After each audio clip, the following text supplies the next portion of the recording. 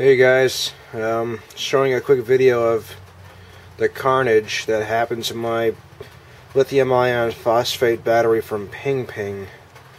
Now, some of you may know who Pingping is. He's a really good seller / manufacturer of these types of batteries over in Hong Kong. And his batteries are good. It's just, unfortunately, not great.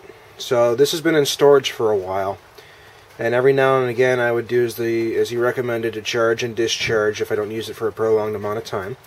This was used for my electric bike a number of years ago, and it's been in storage for a while, ever since I got a car.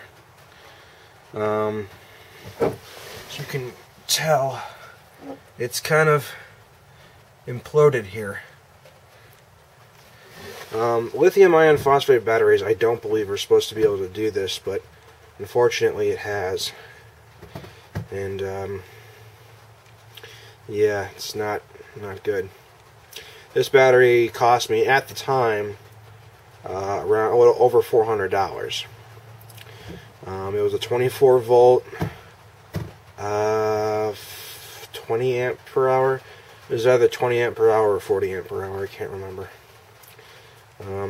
So you can see, though, it's got a lot of carnage, and it's literally just been sitting here. That's all it's been doing, and then that happened. So I don't even want to touch the damn thing, and I don't know how to dispose of it. So if any of you guys have any idea of how to dispose of a battery like this, please let me know.